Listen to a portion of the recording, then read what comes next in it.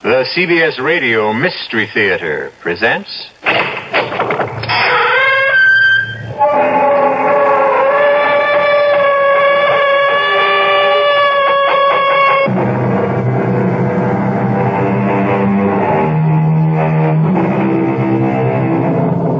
Come in. Welcome. I'm E.G. Marshall. What is blood? Well, that all depends. To some, blood is a cause for pride. To others, blood is a reason for prejudice. Blood. Mysterious blood. It unites us, it divides us. Ironic, isn't it? When you consider that everyone's blood is the same. Well, practically.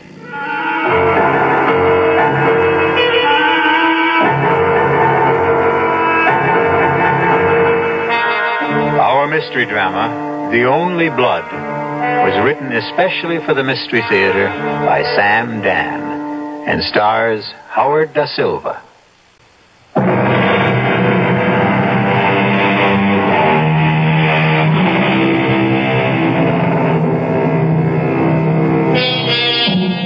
They came by the millions to America. They came wearing a rainbow of costumes and speaking a babble of tongues. Frightened by the strangeness of marvelous, mysterious America, they huddled together for security in clusters of kinfolk, Landsleit Goombas, to begin the often slow and sometimes painful process of becoming Americans. And this is the story of one of them, a man named Anthony Boda. And it happened some 40 years ago in a large East Coast city. You're not hungry tonight, Anthony. Oh, yes, I'm really very hungry. You haven't eaten a bite. I was thinking. Oh, about what? Well, I'm not sure. Look, you always tell me later. Well, this time, tell me sooner. $10 is missing. $10? Yes. How is that possible? Well, you know, thanks to Louis, we now have a cash register in the store. I was always opposed to it. Well, the boy is right. It's the modern way. It's how things are done in America. But when you kept the money in a drawer, nothing was ever When we kept the money in a drawer, we never knew. How could we tell? This way, every time you take in money, it prints on a paper. At the end of the day, the paper tells you how much money you should have. Oh, well then, perhaps... Perhaps what? Perhaps the paper is wrong. Impossible. No, what troubles me is it's always $10. What do you mean, always? Well, not only is it always $10, but it's always missing on a Friday night. I tell you, it's that machine. Oh, for the last 6 weeks. Could it be that Louis... Oh, no. Your own son? Your only son? I don't know what to think. Throw out that machine.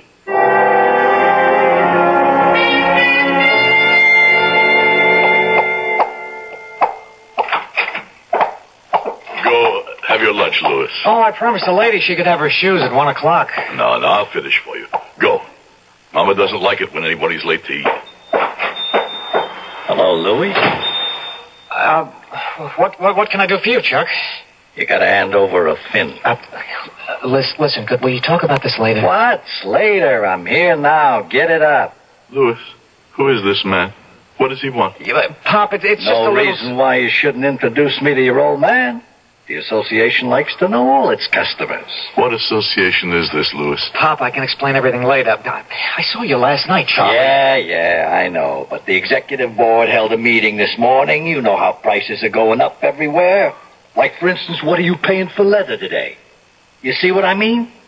So, with your overhead and everything, we gotta go from 10 to 15. But I don't have the... Louis, I want to be your pal.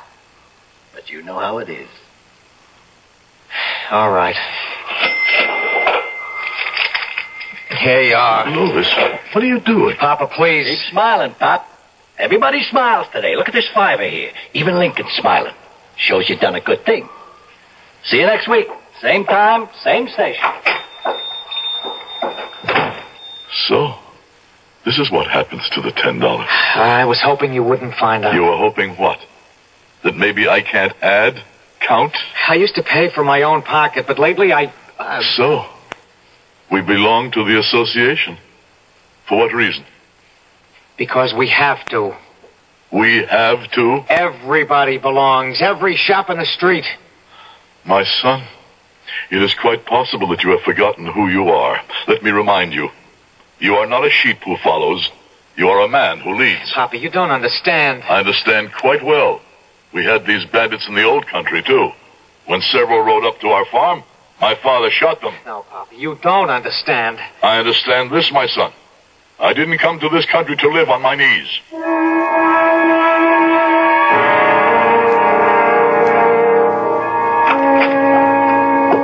Dory? Good afternoon, Vincent. Well, I can see. Here is a man who carries the troubles of the entire world on his shoulders. You learn something every day. What did you learn today? I learned that men who appear to be strong, proud, and honest are afraid to join their hands together. I will also turn you down. Vincent. These are not just street hoodlums, Anthony. They work for a powerful man, an important man. A bandit chief. Perhaps. But here he is respected. He stands well with the politicians. His name is Al Carley. But how? Anthony. Certain things are the same in every country. But there is a principle. Yes. At first, I too felt bad to pay these dogs for protection. And then there were fights. People were afraid to come in. But it's wrong. I see it as just another tax. But this time, I get what I pay for. You mean you will not fight these swine? Come, Anthony, what is it? A few dollars? It won't make you, it won't break you. I see. Well, I will fight him alone.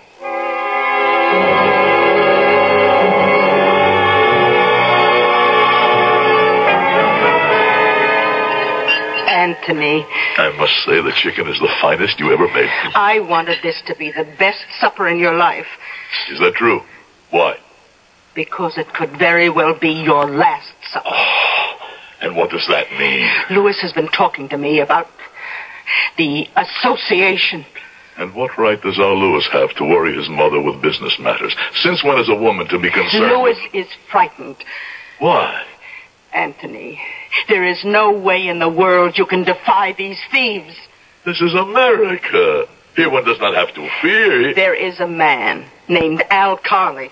He is what is known as a boss. He is not my boss.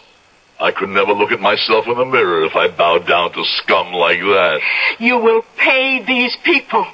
Maria, are you telling me how to run my business? You will pay these people. Never. Promise. I'll think about it. Promise. Very well, I promise.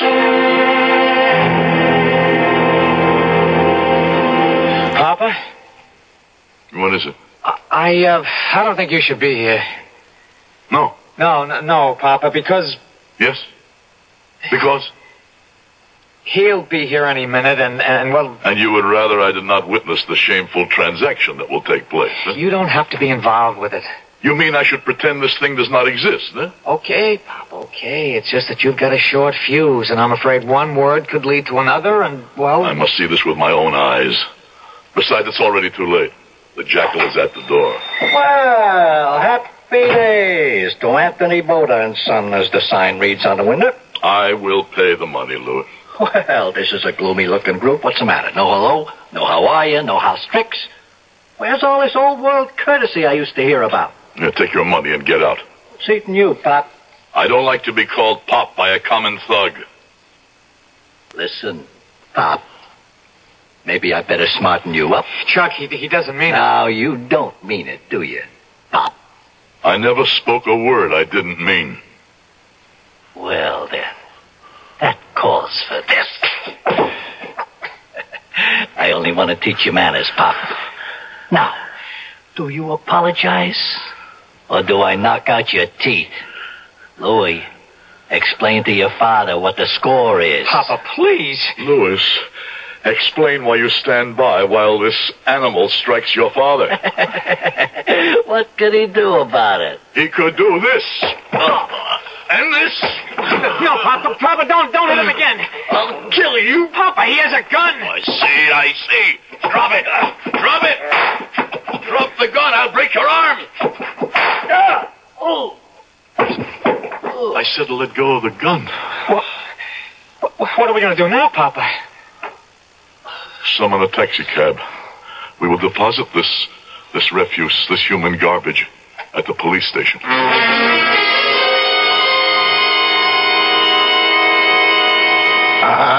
Mr. Boda, I'd like to talk to you in private, okay? About what, officer? Well, that's why we better talk in private. Now, this way, huh?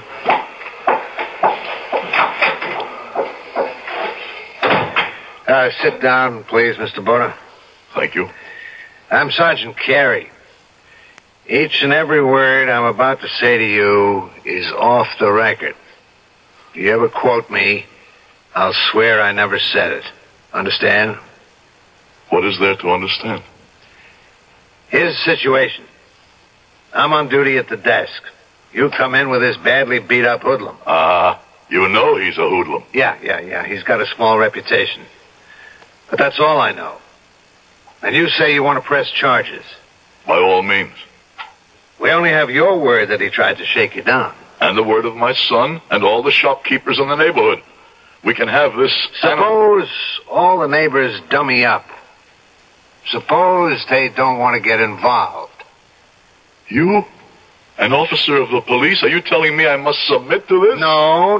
I'm just trying to give an honest man the same break we give a criminal. When a crook is brought in, we inform him of his rights. But I still don't see why I must listen. Al Carley is your enemy. Not that small-time hood. Al Carley's got judges, politicians, businessmen in his hip pocket. And policemen, too? I wouldn't doubt it. Then it's time that pocket was slashed open. And those vermin were exposed to the light of day. If you bring charges, you'll have the best lawyers money can buy. Sergeant, thank you for your kindness, but we're wasting time. Okay. Do this. You say the man you brought in is the collection guy for the neighborhood? Yes? Call some of your friends. See if they'll come down and identify him. See if they'll sign affidavits. Of course they will. All it required was one man to lead the way. How can they refuse me now? Do it as required, Sergeant. Place this animal behind bars.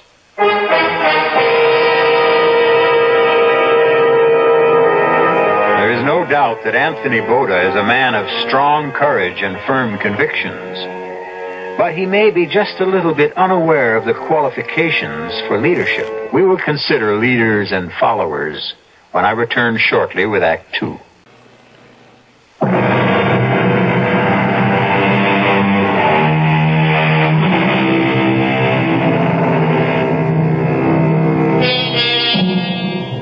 When a hoodlum tried to shake down Anthony Boda, an immigrant shoemaker, Anthony, who believes what he has read about law and justice, promptly disarmed the thug and delivered him to the police station. Sergeant Carey, a wise, cynical, and experienced officer, is trying to explain to Anthony that things are not really the way they seem. Mr. Boda, listen. Al Carley doesn't want rough stuff for publicity if he can help it. He'll yank Chuck out of there and stick him someplace else if you'll forget the whole thing. He told you all this? I don't want you to get hurt. You are a man with heart, Sergeant. But it is more important for me to discover something. Discover what? If I made the right choice when I decided to come to America.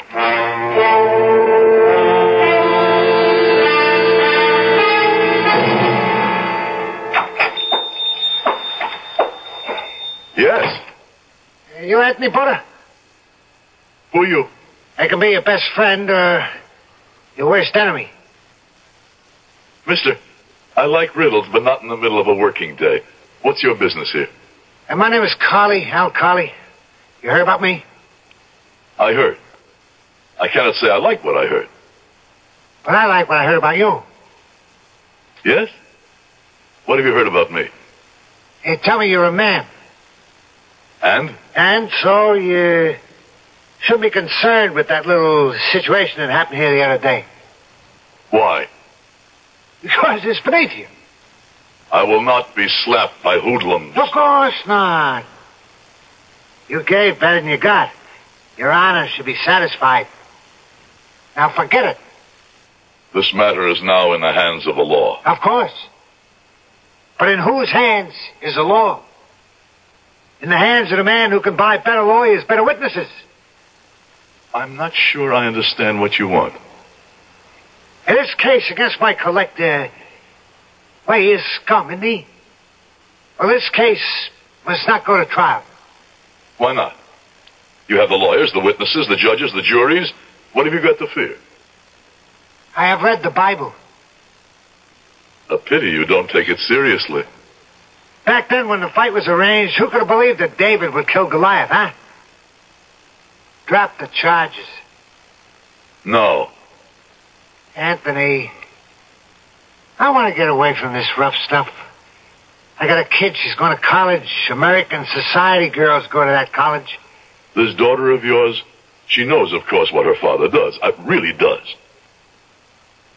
I see. Anthony, I need a guy like you. To do what? What, to help me run my organization? You don't want me. Plenty of guys got guts, Anthony, and plenty of guys got brains. But you're one of very few guys who got both. Why are you killing yourself in a shoe repair store, huh? You don't want me, Mr. Carley. If I ever decide to become what you are, there wouldn't be room for us both in the same organization. Do you understand me? I came here because I like to avoid bloodshed. You're a chump. You'll never know what hit you.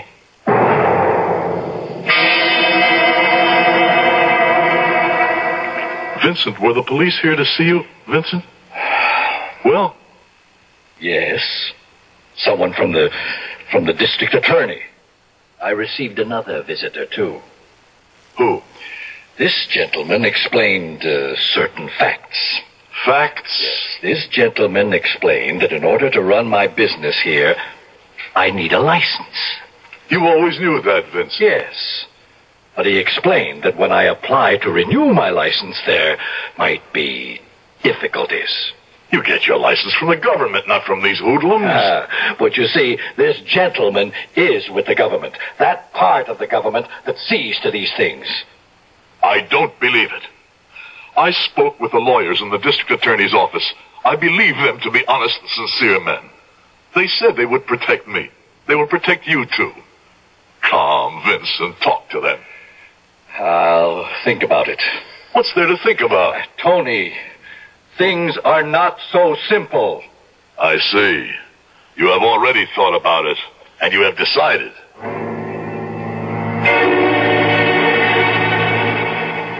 Good morning, Mr. Bowden. The police sergeant. Now that you're going through with it, we'll protect you as much as we can. Thank you. No, we should thank you. You're doing something no one has done before. You're a man of courage. What chance do we have? It'd be better if we could have more witnesses, but maybe they'll come around. The newspapers have caught hold of it. I brought you a copy. Here, see what it says. Shoemaker defies mob. This is about me. Mm-hmm. That man who spoke to me in the police station, he was a reporter. That's right. Well, we have won. No. We have to win in court.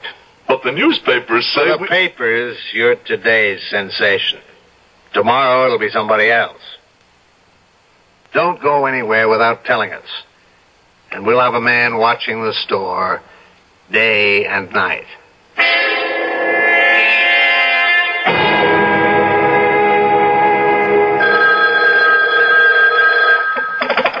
Hello? Yeah, where you been? Well, how come I couldn't reach you all morning yet? Yeah? Well, what have you been doing? You're supposed to keep it out of the papers. It's all on the front pages. Listen, this case can't go to trial, you understand? Well, you figure it out. That's what you got paid for. Clowns. I'm surrounded by clowns.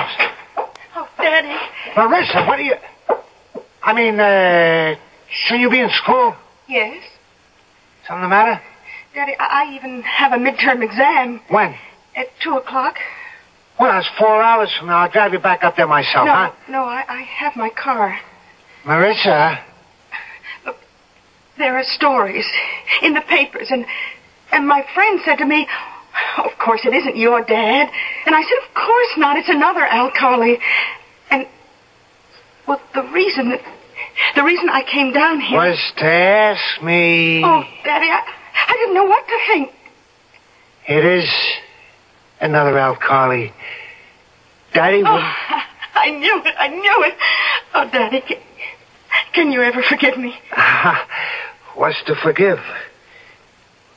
How's school? Oh, look, Daddy, would you mind terribly if I change my major?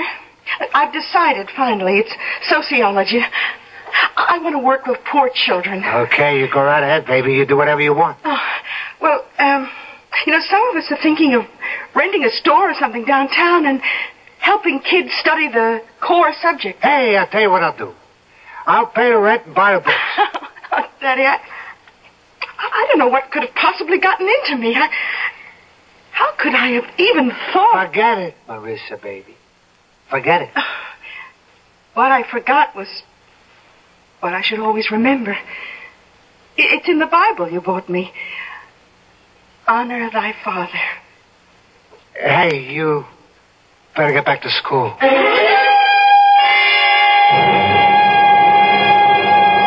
See, Louis? See what it says in the newspapers. Papa, I just wish I were like you. You're my own son. You're just like me. No, Papa. Very few people are just like you. You were born at the wrong time. What? How can a man be born at the wrong time?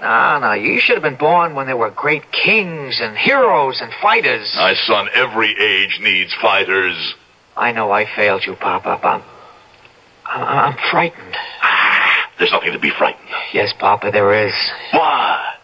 Everything. But I'll stand by you, Papa. I know you will. Mama. Maria, what do you have there? A package. The letterman brought it to the house. What kind of package? Oh, I read here. Let's see. It says, from the leather company. Why would the leather company send a package to the house? Here, let me see it. Yes.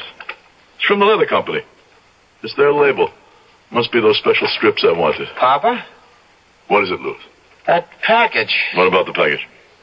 I don't know. It must be my imagination. Listen, Louis, your trouble is you live too much in your imagination. Open up the package. All right. Well, I'll go shopping. What would you like for supper?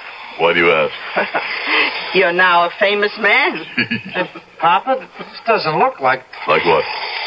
Like the leather company package. Look out, it's a bomb!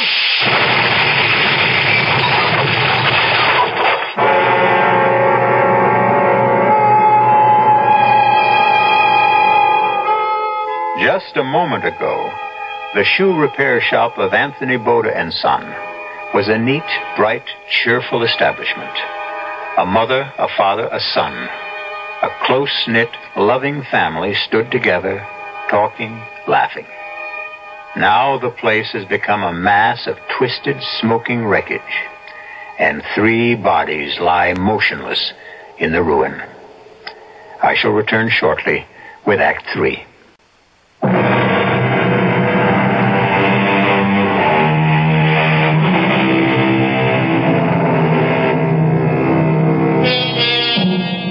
When Anthony Boda was a boy in the darkness of the old country, America was a shining beacon light in the distance.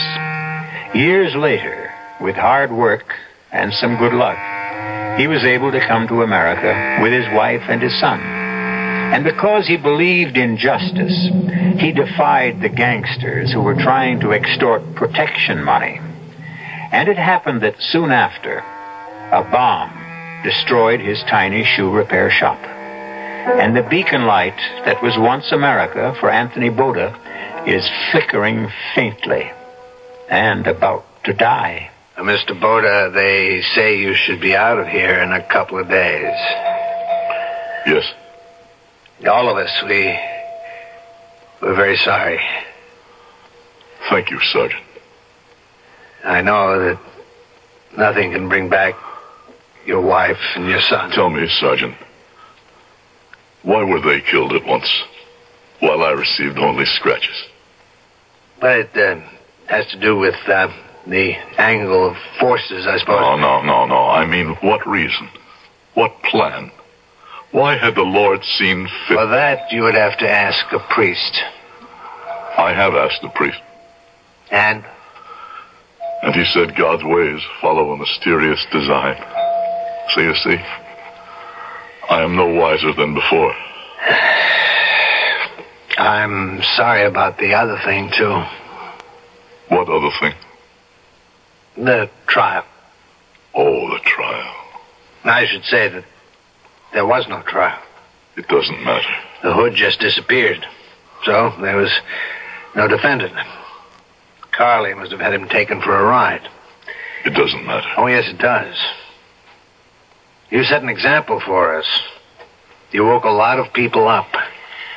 We're after Carly now. It doesn't matter. You can't keep saying it doesn't matter. I have succeeded in unraveling the riddle myself. You see, I had become arrogant. I had forgotten the law of nature. The strong destroy the weak. I had seen my pictures in the newspapers. My head was turned as if I were drunk on champagne. I didn't listen to men of experience and true wisdom. Men like my friend Vincent. Pay it.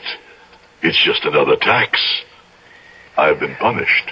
You can't talk that way. Believe me, Mr. Boda, we'll break up that mob. That will be your affair. Carly figures he can ride out this particular storm just like he rode out others, but he won't. Of course not. I intend to kill him. You can't make your own justice, Mr. Boda. But I must. That's the only justice there is.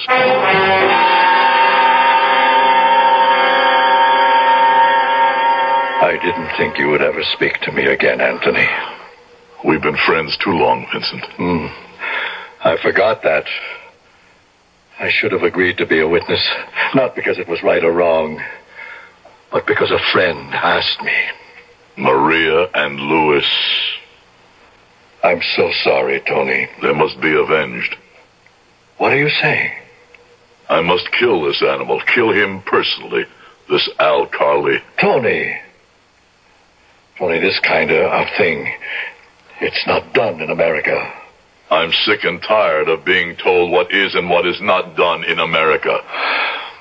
I don't want you to get into trouble, Tony. I come to you as a friend. Will you help me? Well, the answer is yes or the answer is no. The answer is not well. the answer is yes. The hunting rifle, the one your father made. Tony. There's no better, no more accurate weapon in all the world. But what can you... It gives me 2 barrels, the over and the under. I need only 2 shots. One for Mr. Carly, the other for his bodyguard. Well, you can't walk around the streets with a rifle. No, there is no way to get him here in the city. But I have learned something. On a Friday night, he slips away. He takes the turnpike north. He drives alone, except for this bodyguard. Tony... There is a place where the road is being fixed. So, one must slow down. That's where I will be in ambush. Well, the rifle. Can I talk you out of this, Tony? No. I knew that. Well, when do we go there? We? What is a friend, Tony? A friend is another gun to stand beside you.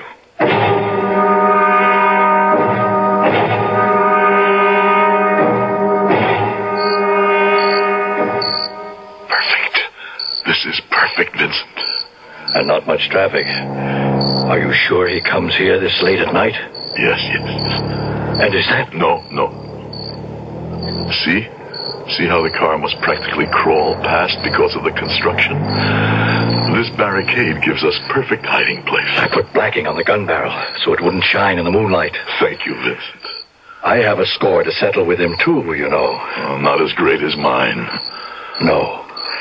That's why you may have the first 2 shots. After that... Listen. Is that? Yes. You sure? Yes. I can even make out his evil face in the moonlight. Let him come just a little closer. I've got him. I've got him. Now. How could we miss? We didn't miss. He's gone. He's got away. Tony! Didn't you see? The shell simply bounced off. His car has a coat of armor. The glass is bulletproof. There's no way we can shoot him. There's just no way.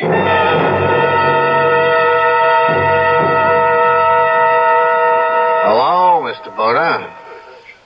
Good evening, Sergeant Carey. I figured I'd find you here in Vincent's. You are looking for me? Mm-hmm. I hear you and Vincent went hunting last night. Hunting? Yeah. You did some shooting up around Southchester. I don't know where you receive your information, Sergeant. That's not the right way. By now you should know you can't gun him down. After last night, he'll build up more protection than ever. That's true. There is no way I can get to him. I'm glad you realize that before you get into a lot of trouble. But there is a way I can make him come to me. What are you saying? Yes. I can make him come to me himself. With blood in his eye. Burning with hatred. Obsessed with a desire to murder me with his own hand. Mr. Boda... And then, of course, I will have every right to kill him. Because, you see, I will be compelled to kill him in self-defense.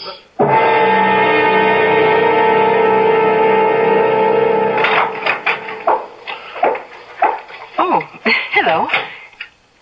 Good evening. Well, I'm afraid school's over for the night. I'm just closing up. You have a child you want us to tutor? No.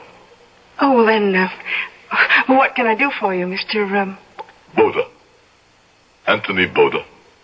Is the name familiar? Well, I don't know. I seem to remember seeing it somewhere, but I can't recall. What do you want, Mr. Boda? Your father, among 1,000 other crimes, killed my wife and son. What? What are you saying? You know what I'm saying. But you must be mad. I'll call the police. Call the police. But why? I've done nothing wrong. I have merely stated a fact. Look, you get out of here. Will that change the fact? My father, he's good, he's kind, he's the most decent man in the world. How does your father earn his money? Huh? Well, Where is his factory? What goods does he handle? In what does he trade? I'm a shoemaker. I smell of leather. Your father, he smells of death because his business is death. I don't know what you're talking. Were you about to say you don't know? You don't wish to know? You read? You think? Get out of here. Get out! Get out! Good evening, Miss Carley.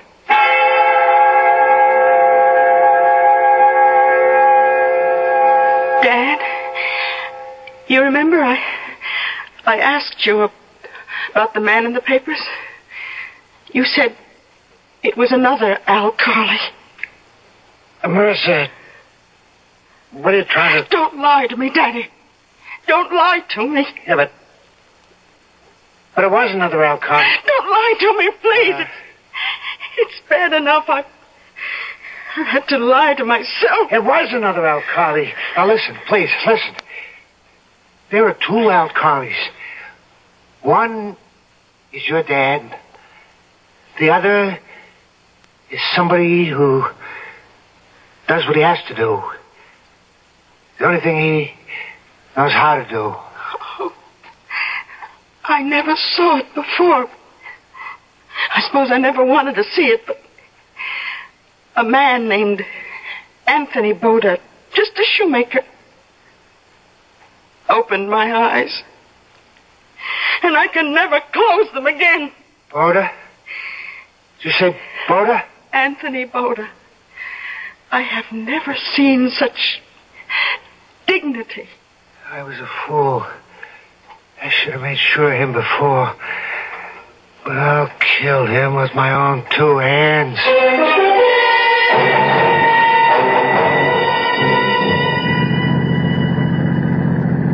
I'll kill him. I'll cut his heart out. Benji, can't you get more speed out of this heap? Come on, faster. It's a state trooper. Lose him. Look out, that idiot up ahead, he's turning, he's, look out!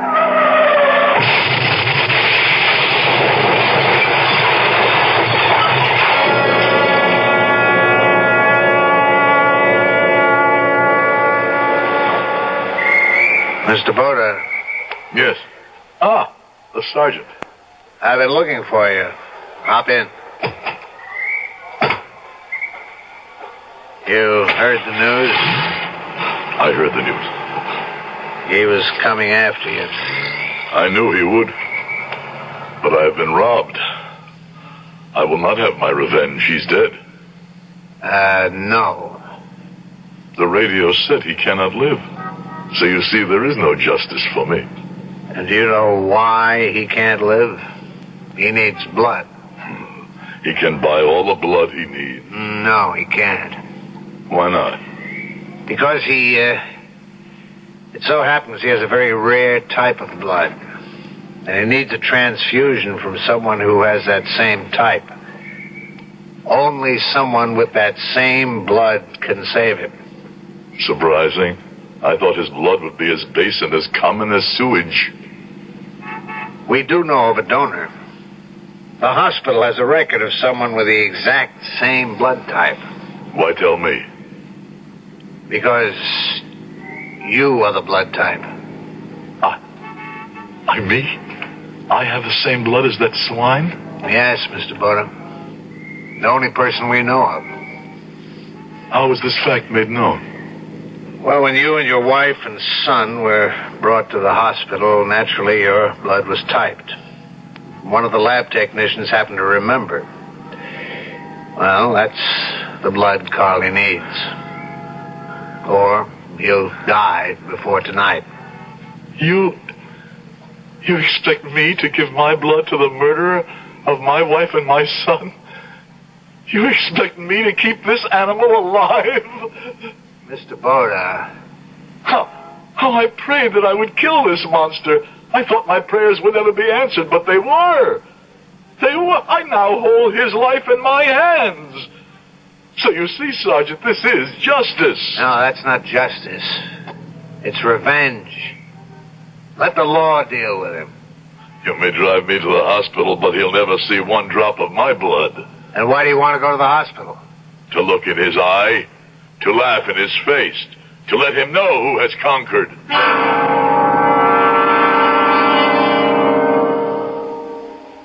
Carly. Al Carly, can you hear me? Yes. Do you know who I am? Yes.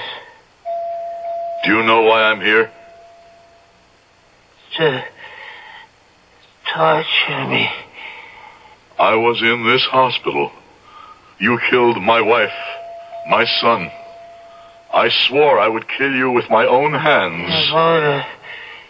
Boda, please. Please, don't let me die. What do you say? Please. You beg me, your enemy, your sworn enemy, for your life? Please, let me live. This is what makes us tremble? This is who owns judges, lawyers, politicians? This is what we fear? You cowardly animal! Can't you even die decently? Mr. Boda, you came. I knew you would come. You see, Daddy, I told you. Mr. Boda is a man. Well, does the doctor know? Have they been told to prepare for the transfusion? The transfusion? That's why you came, isn't it? To give Daddy the blood? Daddy says you would never do it. Daddy said you would drain every drop of blood from your own body and die first before you... A young girl should not talk like that in front of her father. Now you must say no more. Carly. Al Carly, can you hear me? Yes. Yes, Al Carly, you are very close to eternity. Speak the truth. For the very first time in your life, the truth. Look into my eyes, Al Carly, and tell me. Tell me. If it were the other way and I lay dying, would you give me your blood? Answer. And remember, God is listening. The truth, Al Carly. Would you give me your blood? Would you? No. Daddy. This is between your father and me. You would not give me your blood, Al Carly? No. Then this is the difference between us. I will give you mine.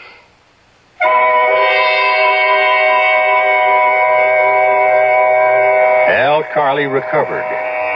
He stood trial. His empire collapsed like a towering castle of sand when the high tide sweeps up on the beach. Al Carly will not be around for a while. 99 years to be exact. But when his daughter needs advice and comfort, she visits with Anthony Boda. They're good for each other. Each makes up for something the other has lost. I'll be back shortly.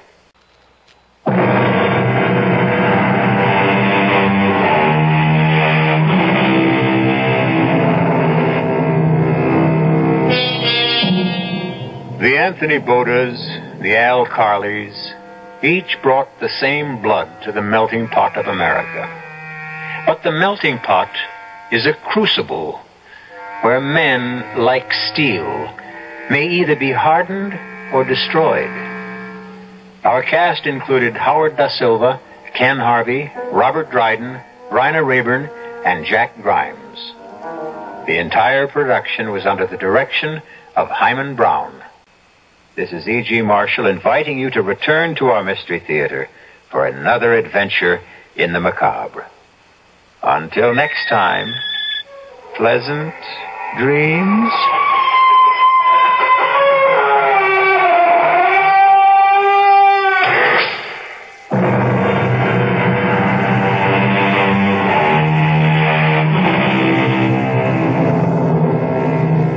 Listen to Mystery Theater again tomorrow night.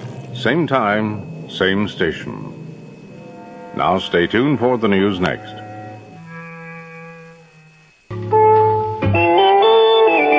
CBS News. The White House floats a trial balloon indicating its willingness to bypass impeachment debate in the House and go direct to a Senate trial.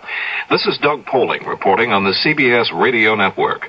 Presidential speechwriter Patrick Buchanan indicated possible White House willingness for the House to approve impeachment without a roll call or floor debate.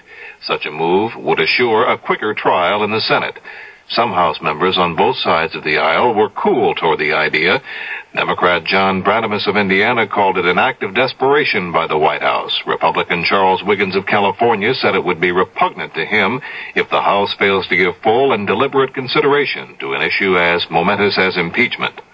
Senator Barry Goldwater Wednesday offered another suggestion that President Nixon go before both houses of Congress and answer questions about impeachment. Goldwater also expressed the belief that the lawmakers will, for the most part, vote their consciences. I feel that this is probably going to be the most honest vote that's ever been taken in either house. I doubt that you can find 5 people in the Senate who will vote either way because of political reasons. I know that those that I know well, including myself, are going to wait till we've heard all the evidence, and then we're going to vote the way that we feel it should go. Senator Barry Goldwater.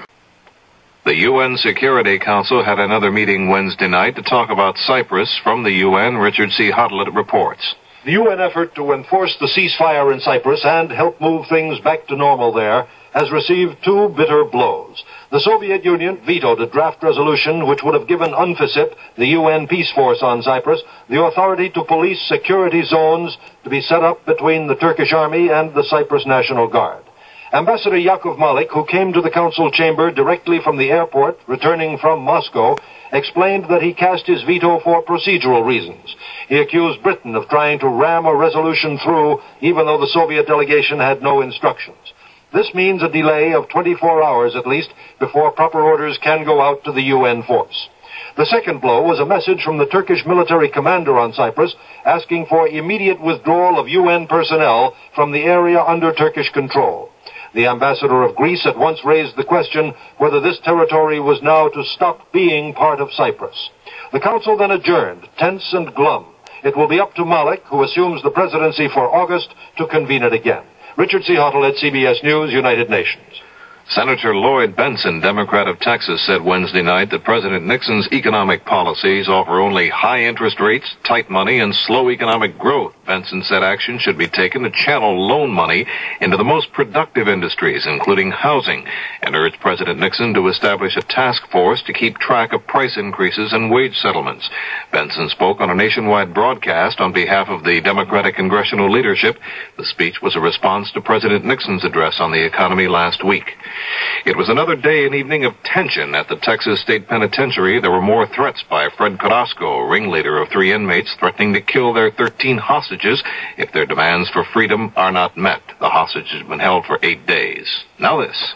Time Magazine. What's in it for you this week? Cover story. The 4 days behind the fateful 27-11 vote to impeach the president. Time shows you how private decisions were made. How differences were reconciled. How struggles over specificity were resolved. How each member of the House Judiciary Committee endured his own anguish of responsibility. In the Nation, a report on the rationale behind the Supreme Court's unanimous no to Mr. Nixon. The World, a study of the uneasy ceasefire in Cyprus. The tough talk of the Turks. The sudden retreat of the Greek generals. And the return of Constantine Karamanlis to power in Athens. These are some of the 46 news stories in the current issue of Time. Reports that help you view the whole world's week. For Time takes you to Switzerland to witness the new vigor of evangelical Protestantism. To Russia, where there's no inflation, only an Orwellian ripoff that does the same thing. To Australia, to trace an invasion of toads that weigh 3 pounds, live 40 years, and eat almost anything. And to Vatican City for a look at the problems of putting together a collection of 20th century religious art. It's all in Time this week. Pick up a copy today. For Time makes everything more interesting, including you.